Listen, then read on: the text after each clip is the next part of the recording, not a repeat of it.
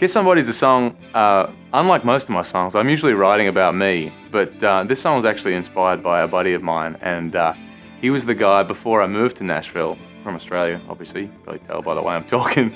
But before I moved here, I would come back and forth on writing trips, and I would stay with this guy, and we would play shows together down on Broadway, and we became really close mates, and he had this girl, and they were in love, and they broke up. And I was there on one of my trips when that happened, and I was there for him all the way through that.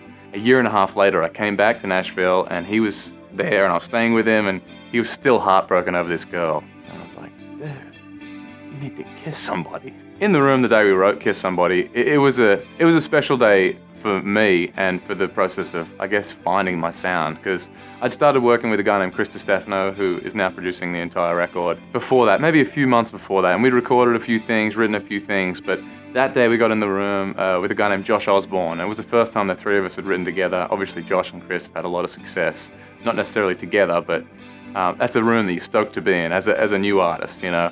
And I remember Josh threw out the title Kiss Somebody, and I started playing that groove and that chord progression that you hear in the song. We started talking about it, and yeah, like it went back and forth a few times on what's Kiss Somebody about? Like, why would you want to kiss somebody? And I was like, when you don't want to go home and it's closing time, you know?